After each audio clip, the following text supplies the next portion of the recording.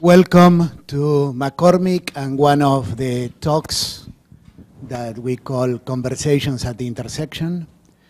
So today we have two people I have known for a number of years.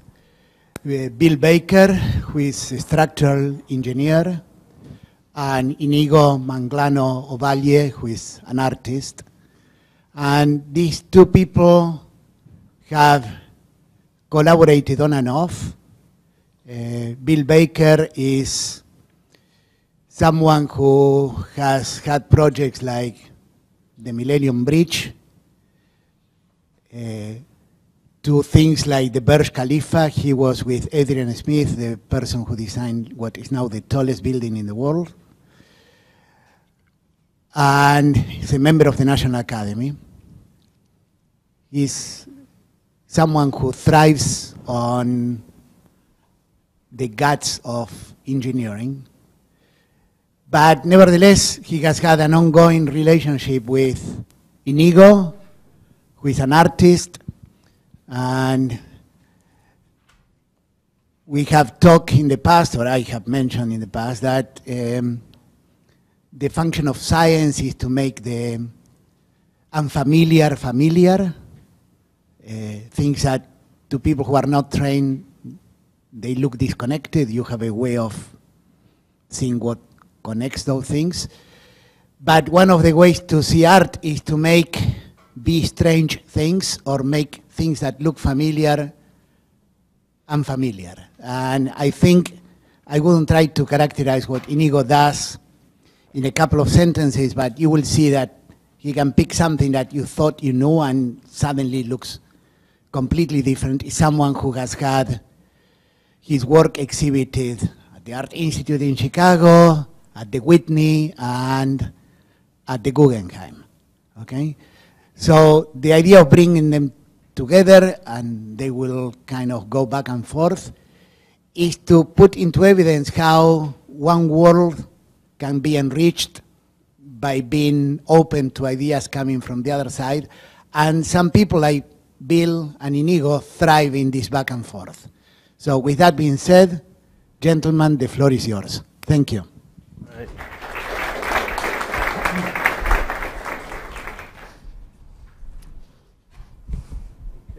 All right. Thank you. I think so. Iñigo's going to lead us off here, all right?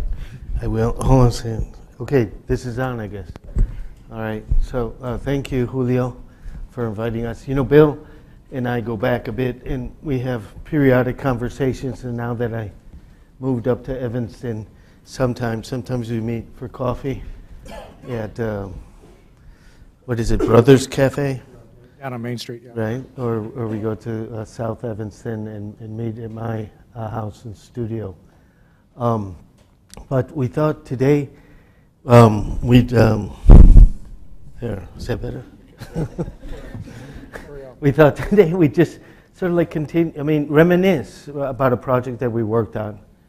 Bill and I have, since we met, have worked on numerous projects. We're going to concentrate on one, and on a topic that's a favorite of both artists and I think engineers. It's just gravity, right? So like if you're a sculptor, gravity is one of your topics, right? But if you're a poet, gravity is also one of your topics. And if you're a filmmaker, gravity is one of your topics. So the different definitions of gravity will come into play, as well as being the title for a work that we'll talk about. And so I have collaborated with architects and engineers and scientists throughout my career. And so, you know, and a number of them I think of as artists and philosophers. And one of them is swinging on this image from his own work. So it's Bucky Fuller swinging inside one of his geodesic domes, right? And so it's a good gravity image to begin with. Don't you think, Bill? Yes, you know, and you know, one of the things about being an engineer who works with artists is the whole thing about disruption. You know, artists are great at disruption. Okay, getting us off the track. and doing something different. And so, you know, this was, you know, we kind of like, you know, this project we're going to talk about, Iñigo had already had it up and going a little bit, and then looking around, and then as it got started getting traction, then we got involved and then started collaborating on it. And it's really, and it is all about gravity. Right. So the project starts with some key figures, some historical figures. So it's actually kind of an investigation into modernism and modernity. I'm looking at Mies van der Rohe. I'm thinking of Sergei Eisenstein, the director, right, whose father was an architect and who almost went to architecture, and who has some really unbelievable essays on architectural space and how architecture actually functions, not as image, not as structure, but as kind of a phenomenological space. And as you look at this photograph, the window washer is the man next to me. Right. Okay. So this is the first of many projects that I've done at Mies van der Rohe projects and sites, and it began in 2000 when I was commissioned by the Whitney to do a piece that I called Le Baiser, or The Kiss, and which I was invited by, back then, the Farnsworth Foundation to do an intervention at the Farnsworth House. Most of their artistic interventions are photography or film-based. You're not allowed to touch anything at Mies's Farnsworth House. So you negotiate the place in booties, and people open the doors. There's one little closet, which is the public bathroom in the house, which you are allowed to actually open and use. And so I couldn't touch the space, and so after a number of months of trying to figure out how I would intervene, I saw the window washer. And he comes every other week to wash the windows outside, and every other week to wash the windows inside. And so I asked if I could hire him as a technical assistant in a film, if he would hire me as a technical assistant as a window washer.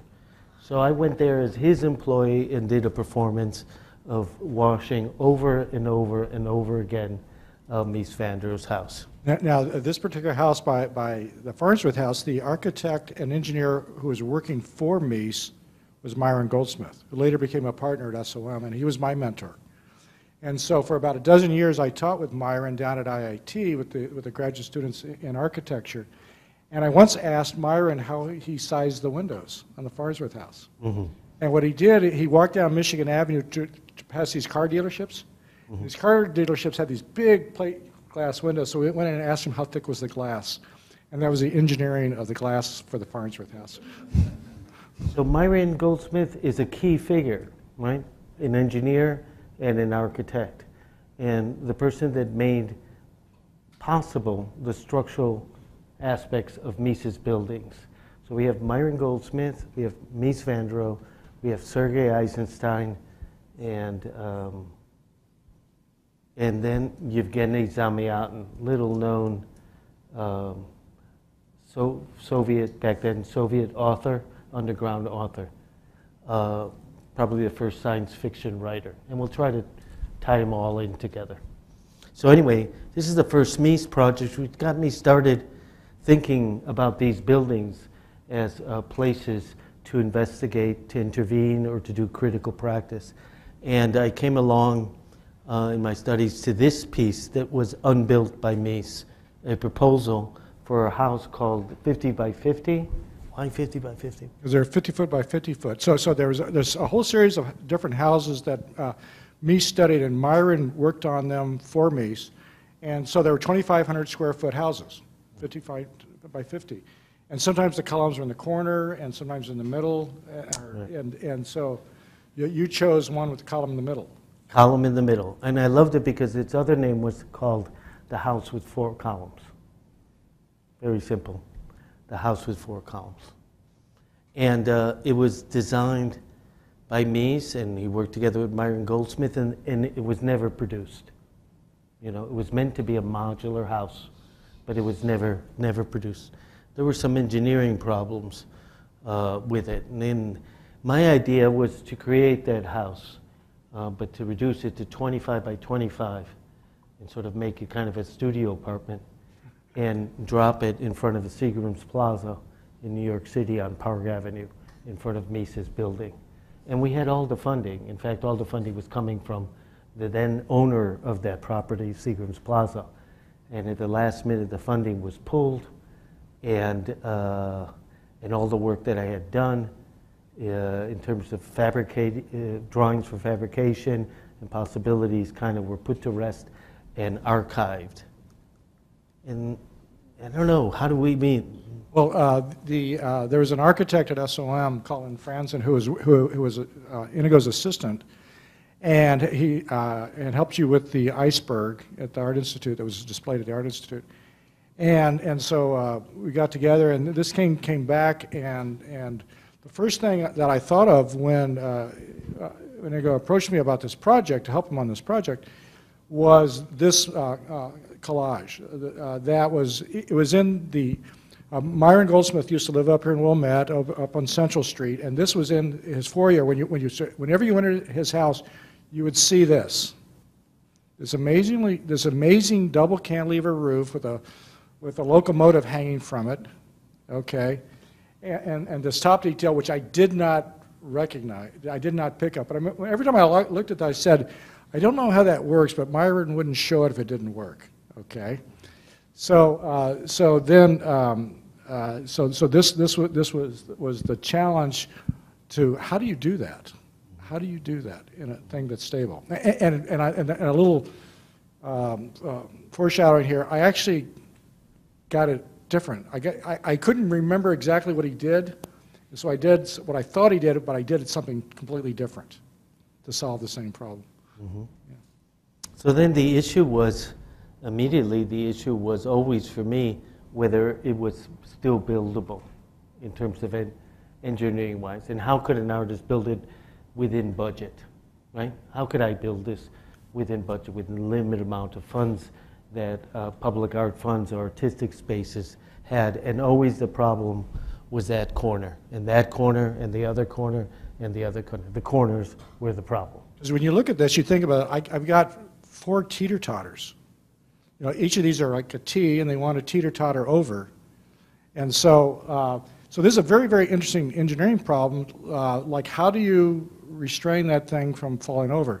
And Myron did it one way, which I didn't realize until after we'd actually built the thing, and we were working on the catalog for the exhibition where it shows, and I look at it, oh, I got that right. I got a different solution. Okay, next. So here's the structural conceptual design phase of the project. What you see there is my kitchen table, and that's plastic picnic silverware. Okay. So I have a series of knives that are taped together. We were renovating our house. We had all this blue tape that you have when you're doing renovation. So I taped these together, and so I have 4 T's that are connected together, and it's very soft because each one wants to rotate. It's okay under symmetrical loads. If it's balanced, it's fine, but under unbalanced load, it's not. And so what happens is, as it wants to roll, this corner wants to go down. The next corner wants to go up, the far corner wants to go down, and the next corner wants to go up, and you're back to where you started. And in order for that to happen, the roof has to go rhomboidal. So the solution was to put a knife, some silverware, across the diagonal. And by making the roof diaphragm rigid, you stabilize this instability, which is in a totally different plane. And one of the great things about working with somebody like Bill is that when we're meeting at the office and he's demonstrating this to me, I'm just getting off on the silverware and the blue tape. And I'm going like, wow, this is like an unbelievable sculpture, you know? I mean, I should take that and try to do something with that, you know? Should we advance? Sure. Okay. So here's the sketches. You can see how, under this anti-symmetrical loading, the way it rolls, and if you look at the roof plan there, Yep. Okay. Up on the top. Okay, if you look here, you know, this point's going down, up, and as that happens, this roof has to go rhomboidal. And so if you somehow create a diaphragm, it can no longer go rhomboidal, and then it was stable. I'm not sure if Myron actually quite solved that on this house, because this is Myron's sketch for when he was working for Mies. I think on that one in the roof, the one with the locomotive hanging from, I think he solved it a different way.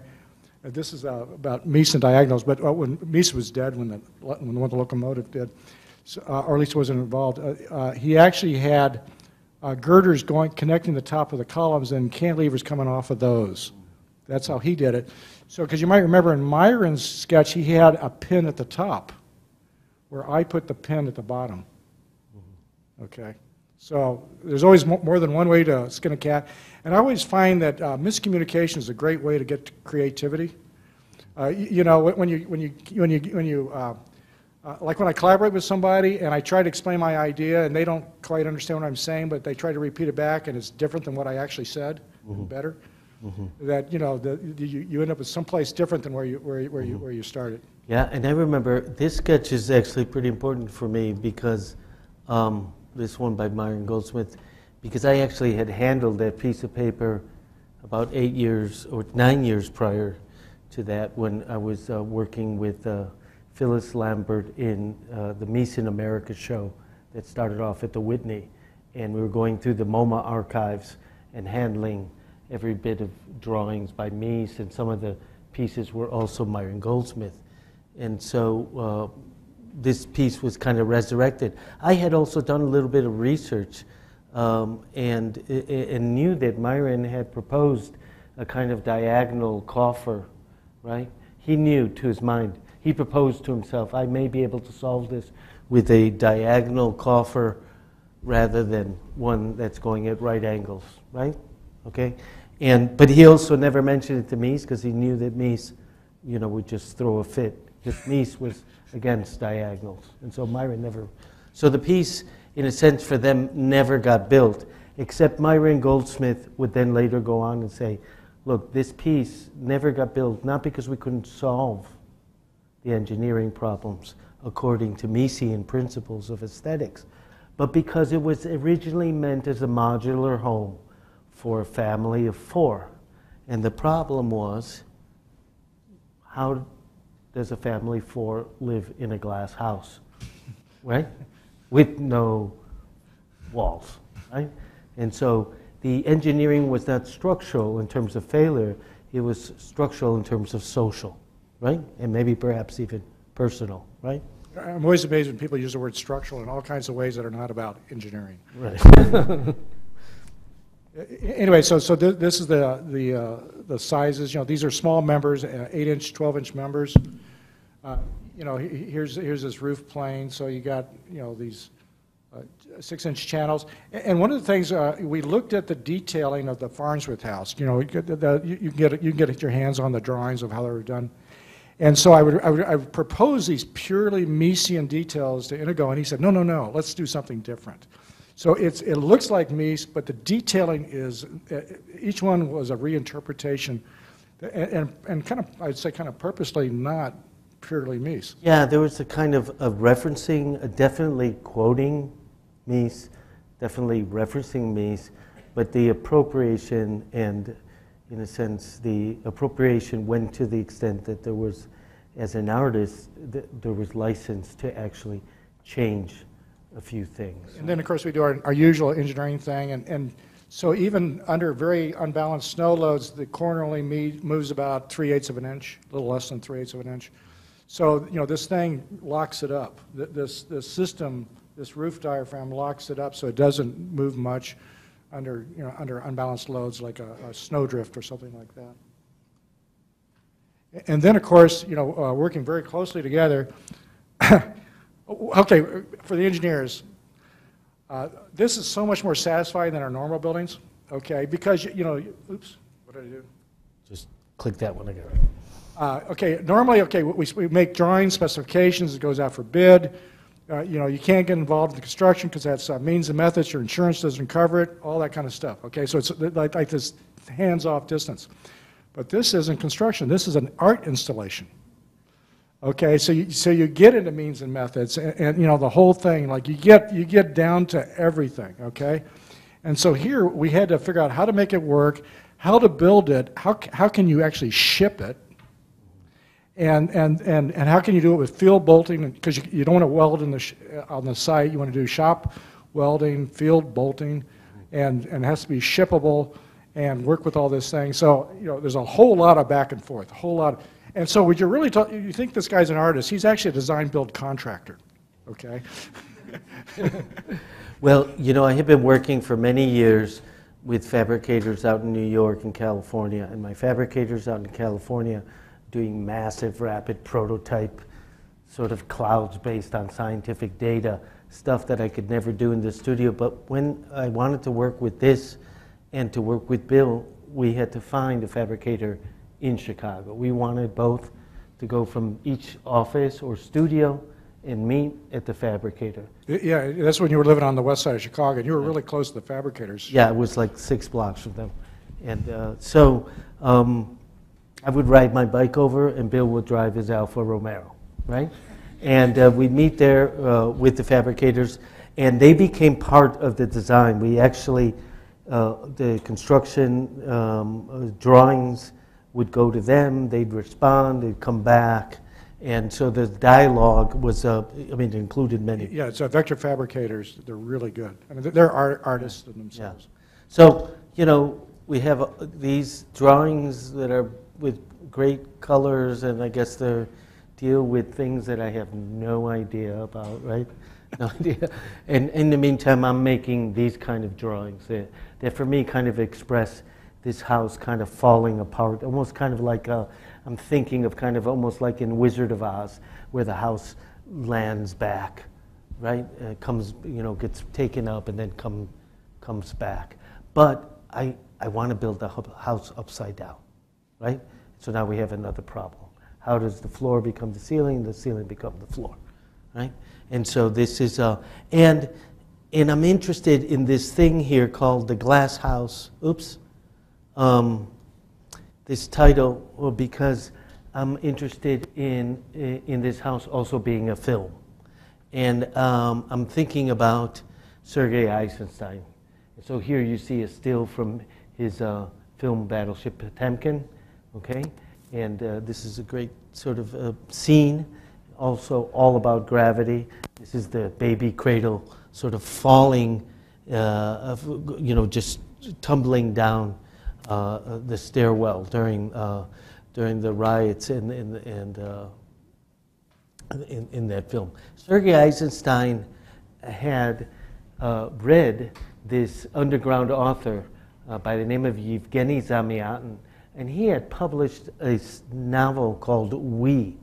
And We was a dystopic novel. It was about dystopia.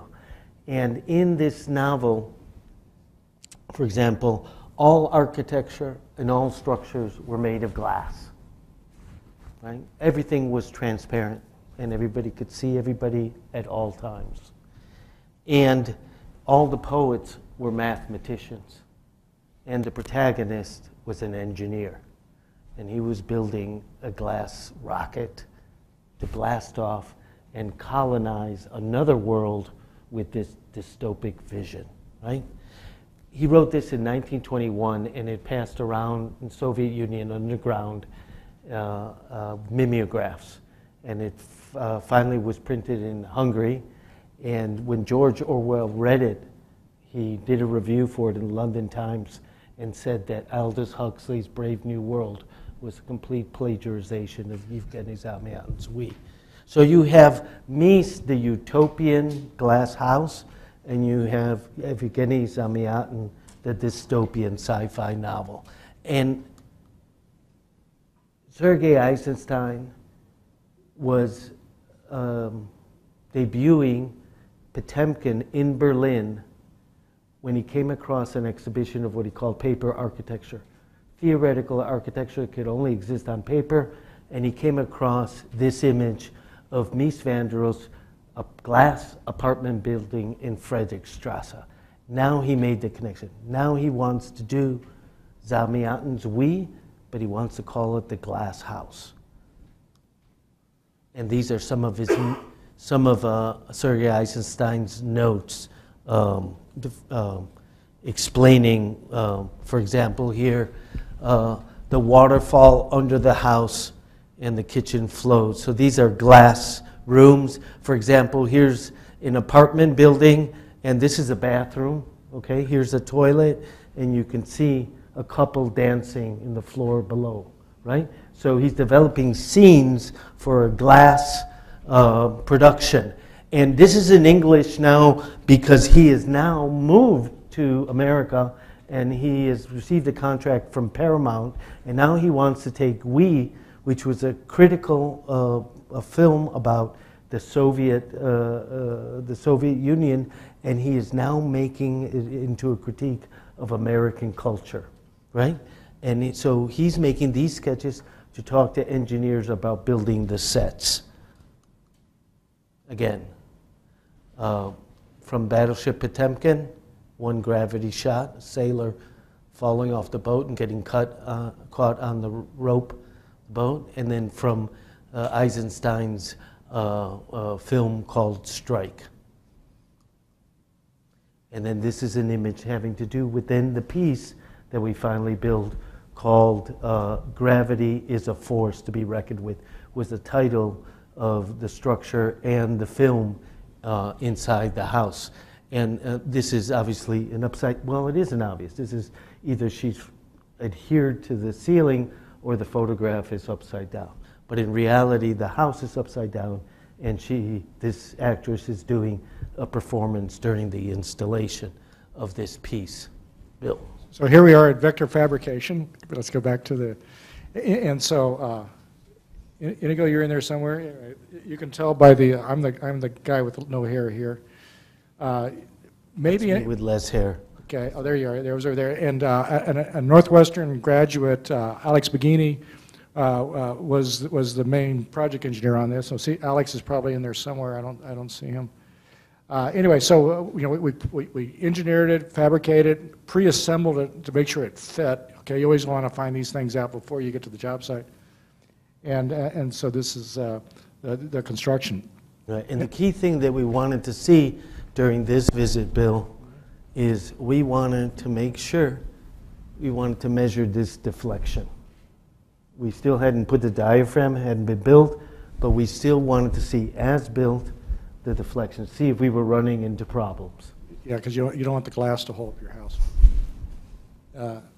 Anyway, so then it gets shipped to Mass. It was displayed at Mass MoCA in Western Massachusetts, and so the general contractor next to me is having it assembled here. Oh yeah. No, this is so. Right now, basically, what you're doing is seeing components of those drawings. All the drawings that Bill has showed you, both the ones that you drew out in pen and pencil and the ones on a monitor are now being realized and shipped. This is the diaphragm, right, Bill? And you'll see later that these plates here will connect all the pieces of wood, and then there will be plywood on either side, and that will create the diaphragm. So this one is put together. It comes in two parts and is bolted together, and then it's raised up, and then the structure that surrounds it of many different components, the actual visible structure, is then sort of just wheeled slowly underneath the diaphragm, and then for the diaphragm to be lowered onto the structure itself, right?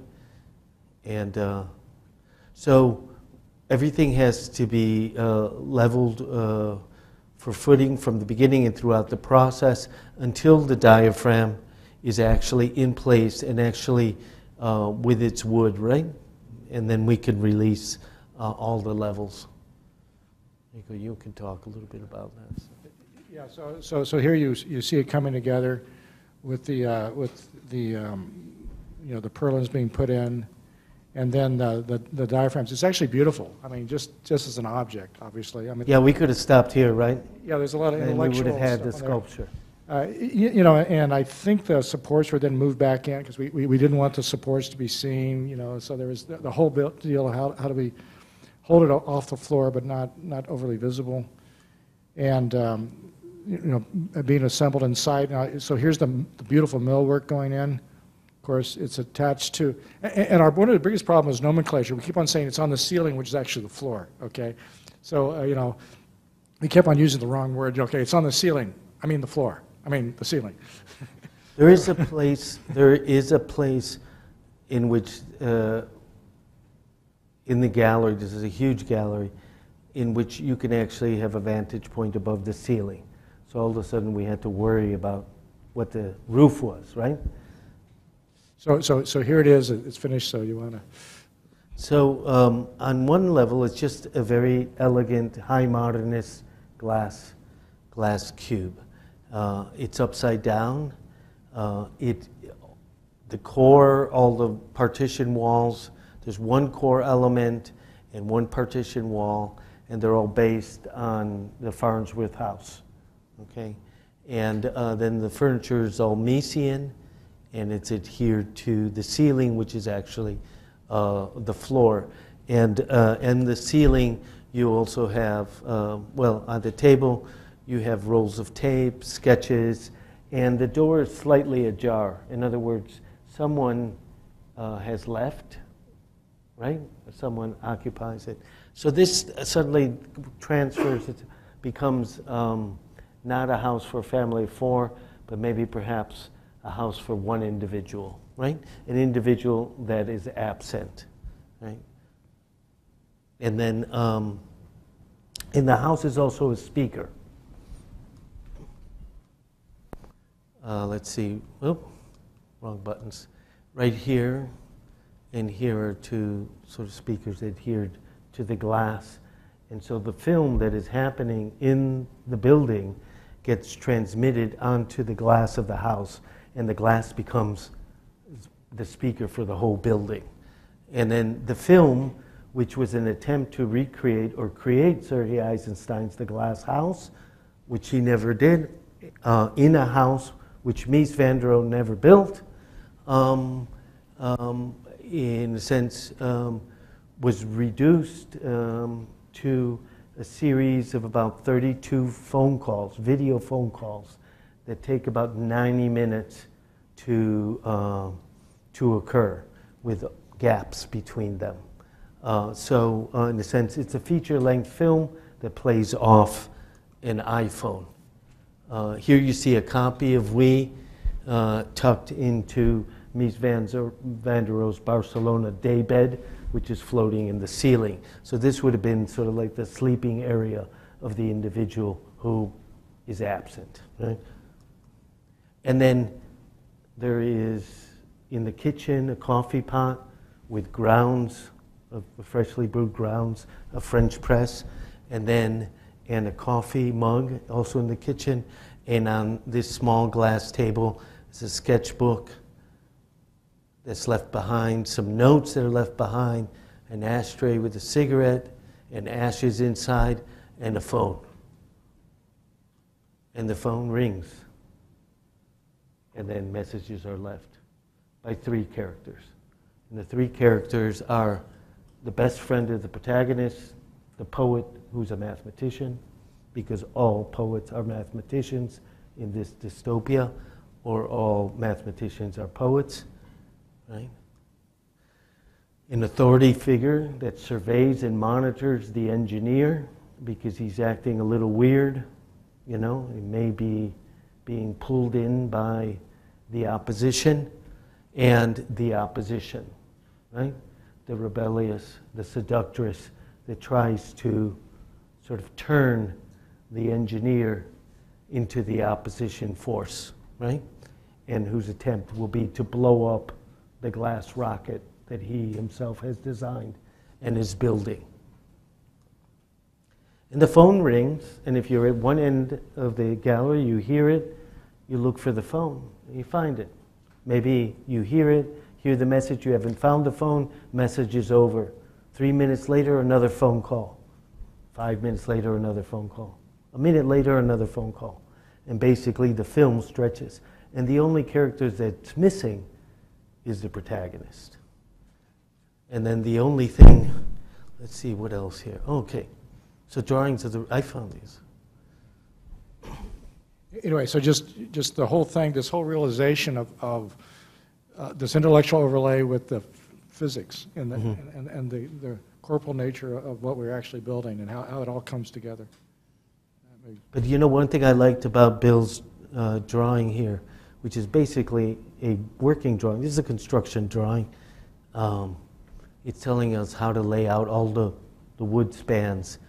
But in the next building over is Saul Lewitt's installation of 100 wall drawings, many of which are grids with diagonals and lines just like this, right? So when I decided to roof the piece, I wanted to use this corrugated roofing, mostly because you could see it from a window in a gallery that held a Saul Lewitt that was almost identical to the roof, both in scale and in drawing. And then there's this box that is left behind that everybody during the opening kept saying, hey, you guys left a box up there, right? But if you listen to the messages, there's a box that's always referred to because you've got a package, and in that package is something, and that something is going to be used perhaps to blow up the rocket, we don't know. And so it's this unidentified package that's left, right? And the box itself looks like an existing box, but it was actually designed so it actually is the actual proportion of the original 50 by 50. So there's a model of Mies's 50 by 50 in a box, and nobody knows what's in there, only the artists. The curators do not know, didn't know for a full year what was in there. We're not allowed to go in and check it out. And then underneath the phone crashes the coffee cup. The only thing that falls to gravity is a coffee cup that breaks on that beautiful white floor, right? And then eventually during the installation, a fly gets in the room and lands to take a little drink of coffee and sort of, dies there. Because it wasn't really coffee. It was just some concoction made to look like coffee. You know, and then it comes down to the detailing, you know. And Mies said God is in the details, okay? And so we spent a lot of time trying to figure out what is the non-Miesian detail we could do to how do you turn the corner? One of the most important problems in architecture, believe it or not, is how do you turn the corner? And normally it's a corner, a horizontal corner, but here, you know, this is a vertical edge corner. And how did we change this at the bottom, which is actually the roof, which is upside down? Yeah. I think what part here is totally unnecessary? I think it's this one, right? I can't remember at the moment. I'd have to think about it, but yeah. So this is a case in point where the engineer is actually making aesthetic decisions and inserting something that has nothing to do with this. Yeah, that's actually possibility. Because it's not the main load path. Yeah. But I like this corner a lot, and I had nothing to do with it. At some point, I just said, well, we don't have to be Miesian. Why don't we be bakering, right? Why don't we do something a la Baker? Okay, and so I'm going to play one of the phone calls, right? This is the seductress, and she's talking to the protagonist that is not answering the phone. Nobody knows where he is, and she's worried about whether he's actually going to go through with the project. Let's see if this plays out. Do we have sound? No. It's time. You said not to call you. I know how frustrated you get when I repeat how critical the timing is. You get when I repeat.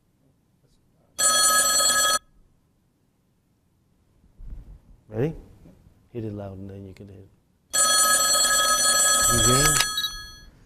It's time. You said not to call you. I know how frustrated you get when I repeat how critical the timing is. But I just had this funny feeling that everything had stood still just now, and that it all just stopped. And well, I wondered if you felt the same thing. And I thought, you know how when you're moving at a constant rate and you don't feel you're moving because it's constant?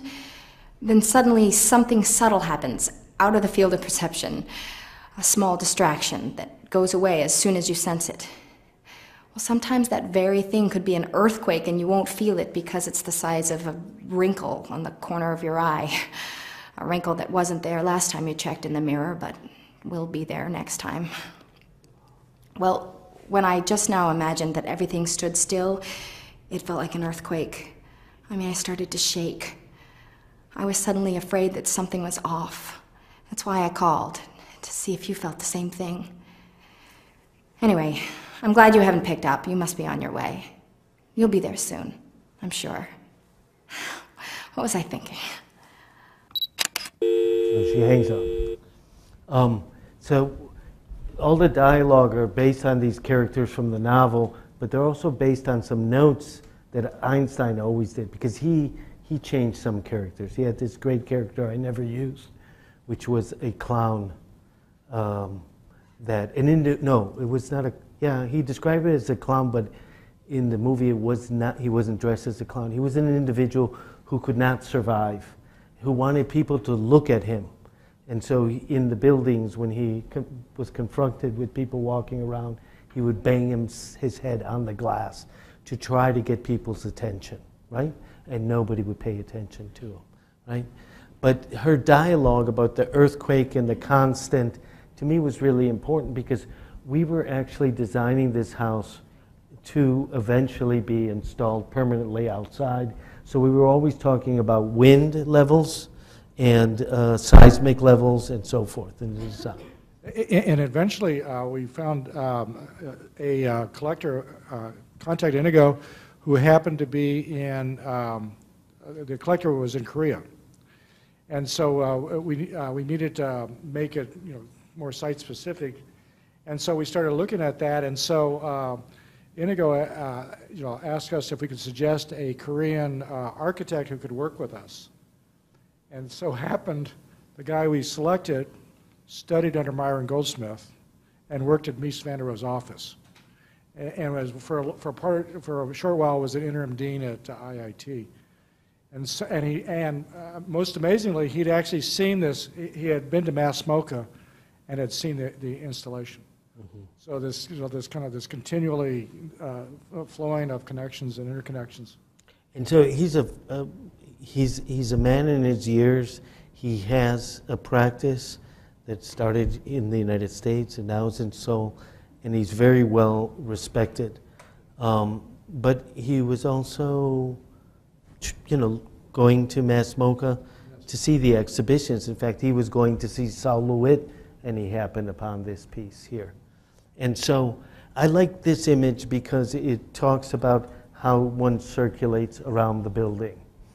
Because I often, in many cases, think that the building is totally static. It has been frozen, and the only thing that moves is the public around it. And I was reading essays by Sergei Eisenstein when he talked about architecture and talked about this experience of architecture, right, was one of the experience, the experience of the individual engaging, passing through it. And he used his writings on architecture to really inform the way he would control his cameras on a film set, right? And so the public here becomes the dolly and the pan, and they engage with the house that is a film and the film that is a house. And then, so this is, apart from the house, this is the only other artwork that's produced as part of this piece. It's a large photograph, and the photograph is always hung upside down, right, Bill? So, I think we'll stop there, right? Okay.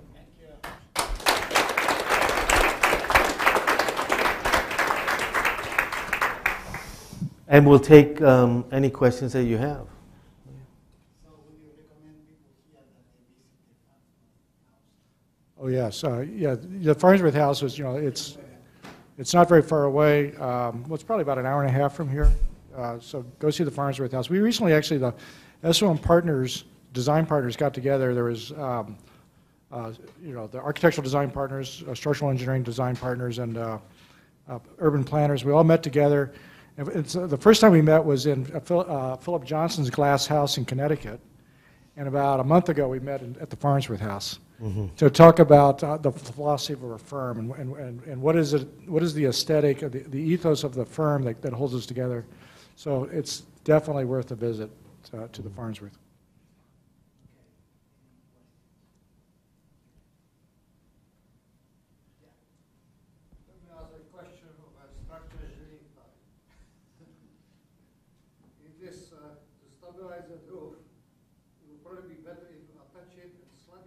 Levels as opposite corners, to our higher, to our lower, because if it's in one plane, when it deflects, the shortening is second order small.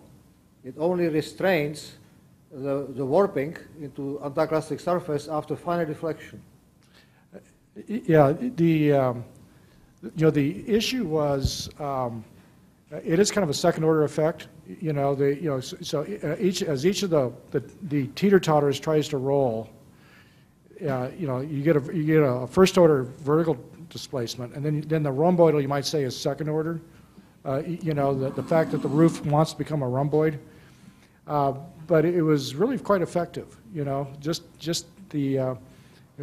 Could you have made it like more triangulated within the roof plane, perhaps?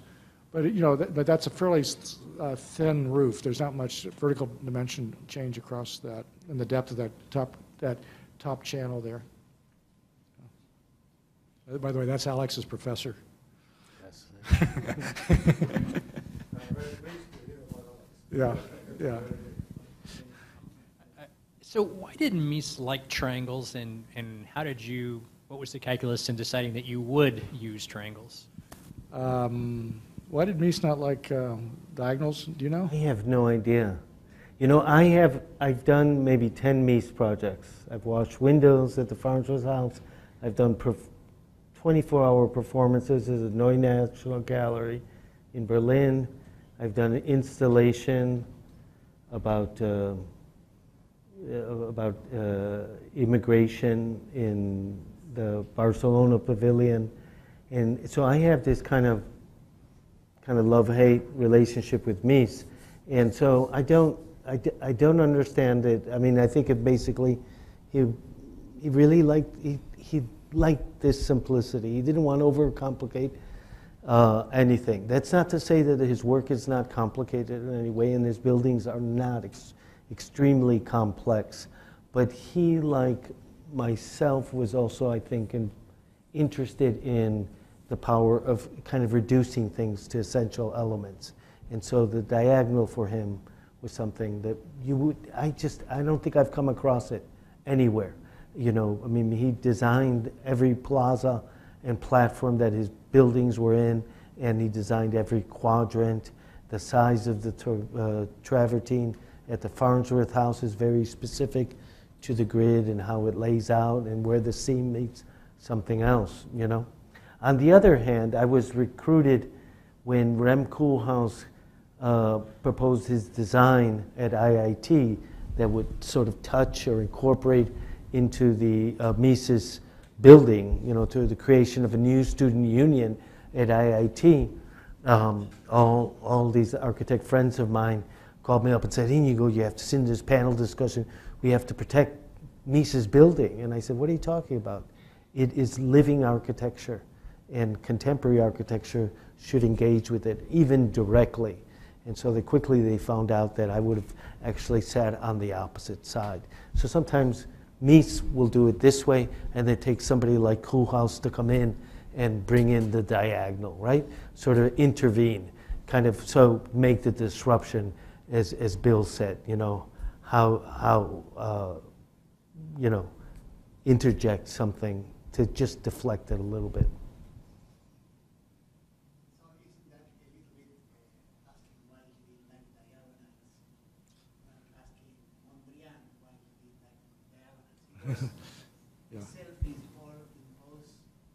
Yeah, what's true, it's a question that really wouldn't be asked except for he had an engineer who knew how to solve the problem if he could use the diagonal, that you would never see.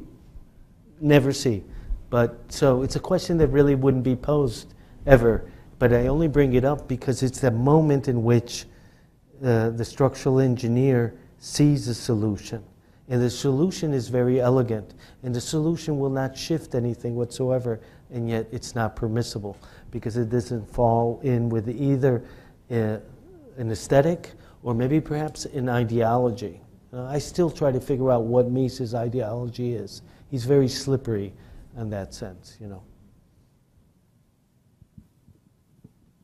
So at one point you said, you know, you had this idea and then you decided you wanted to flip it, but I don't recall much in the way of the rationale behind the flipping. So could you tell us about that? Yeah, I knew that would come.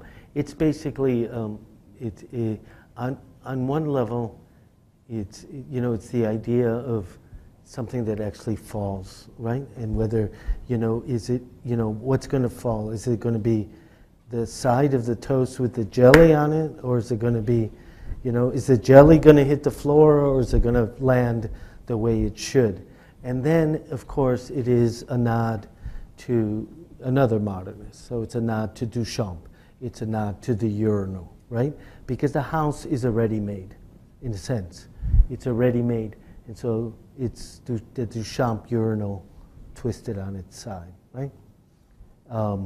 And it's also then, to me, in a way, kind of a reference to something that is so elegant and so, I mean, so static and so thought out, both Mies's design and my appropriation of it and Bill's engineering of it and fabrication, that there had to be some alteration, some disruption to nod towards the dystopic sort of elements of Zamyatin's novel, right?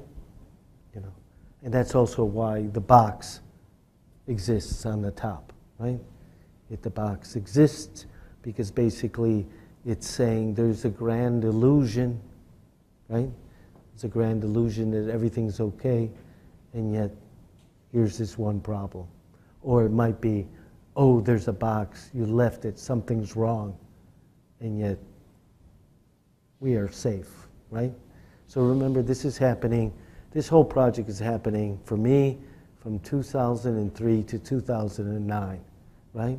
So I'm dealing with a dystopic environment, which is our environment post 9/11, and I'm dealing with the dystopic sort of social organizations and constructions by a number of administrations, and I'm dealing just as Sergei Eisenstein or we Zamyatin was dealing with an insertion of a kind of paranoia or fear within contemporary society, except I presented very quietly. Well, one of the pieces that Iñigo designed in that period is the bulletproof umbrella.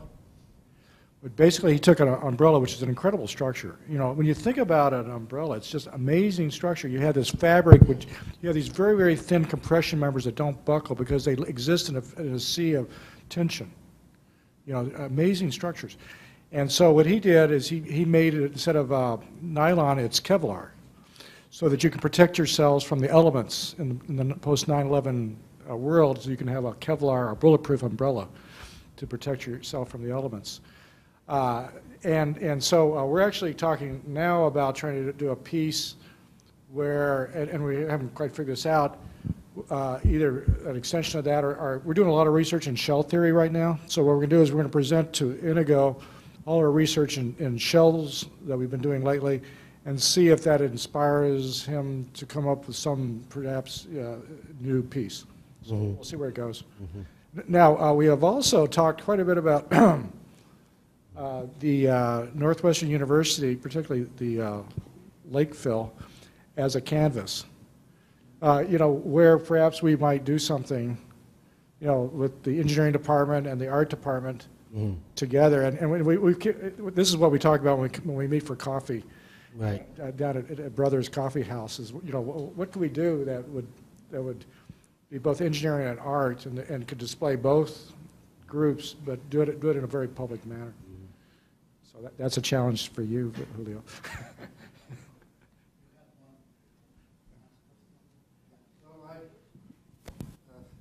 Many people think that the beauty of structure engineering lies in efficiency of structures. So efficient structures are beautiful, in my view. Now, if we reject diagonals, we are forced to build something that's flexible and that can only be resisted by bending stiffness and torsional stiffness and rigidity. And if this square frame on the top and on the bottom of your house were of course perfectly rigid in bending and in torsion, which is expensive to produce, then it will be still safe even without the diagonals. Yeah, it's of course expensive. But you know, part of it is the whole thing about trying to get the most, you know, the most efficient is usually the stiffest. You know, you're storing less energy. So you know, so we actually went to the diagonalization rather than try to do it with torsional stiffness or flexural things. So we got a lot less deflection. If we had tried to resist this basically with the weak axis bending of that column, we would have gotten very large motions, and we wouldn't have, you know, you'd have to box it out or something in order to make it work. Just, you know, because the only thing that would be keeping this upside down one's kind of getting me. But anyway, you know, from rolling would be the weak axis flexural stiffness of the columns, and so you know, so we tried to do that. Now, one of the this is an art piece. It's an art piece of architecture, but when you get into architecture, like a normal functional building, one of the most interesting conversations to have amongst the design team is how do you tell the story of the building, and how do you express the structure?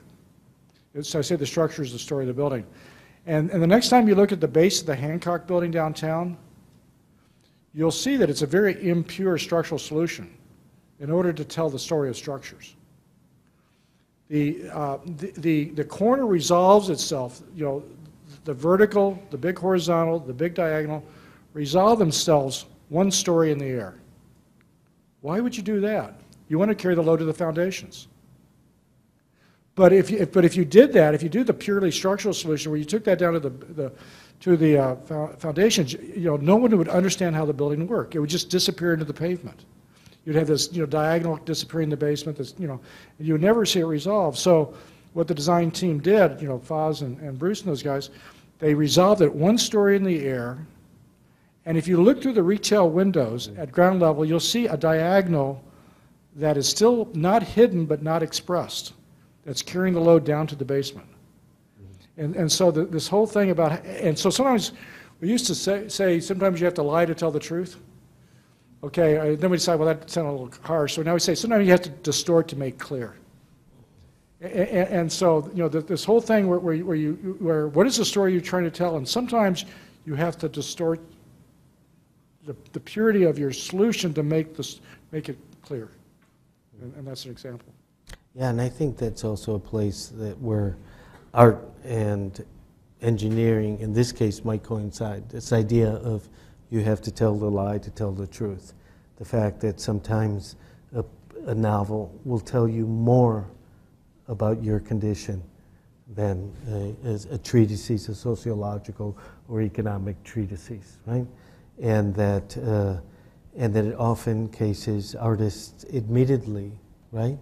Admittedly so, are liars, but liars for a purpose, right? So I'm really interested in this times when these things coincide. And those, I may not understand the physics and the structural mathematics that you're talking about, but when I can sit with a scientist or an engineer and then all of a sudden have a dialogue that slides from science, hard science, right, into poetics, or slides from engineering into philosophy, you know. And then, you know, and obviously one of the places where we all meet is in the politics, right? Which is that one site in which we're continually trying to determine efficiency, and we keep running into the fact that we, right, are the most inefficient sort of beings in the world, right? And that life, in a sense, wants, you know, ruptures and collisions continuously. you know. There was a question here, this young man. I was just going to ask, exhibition 100 years ago, are those buildings still impossible now, or with the materials and engineering you have now, can some of them be built? And do the drawings still exist at all? Can you repeat that question? For which buildings? So, someone dreamt, but they were never built. The exhibition in Berlin, the drawings that inspired the film, that was good at anything? So what were the thing that was it? I signed the projects he saw in Berlin, the unbuilt show, the paper architecture, the theory. Right. Do you know what those were? What those projects were? Oh yeah, the one image that I showed you was, I think, a 1927 drawing by Mies van der Rohe, same architect, in 1927, while he was building brick villas, right? Okay, he was not doing anything in steel and glass, but he was imagining a glass skyscraper, and he was imagining it in Berlin on one of the main thoroughfares called Friedrichstrasse.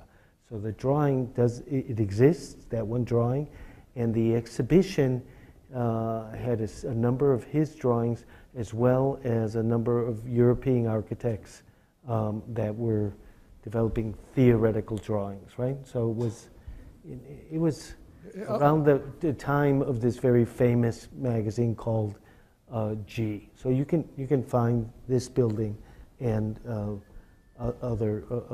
Now the thing is that building or buildings like that have been built now. They exist. You know, you see them all over the place. But Mies,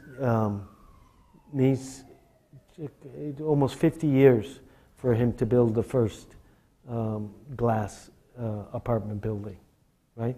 Which is right on Lakeshore Drive, 680 Lakeshore Drive. So that was the first, in a sense, steel and glass apartment building by, I think, any architect, you know.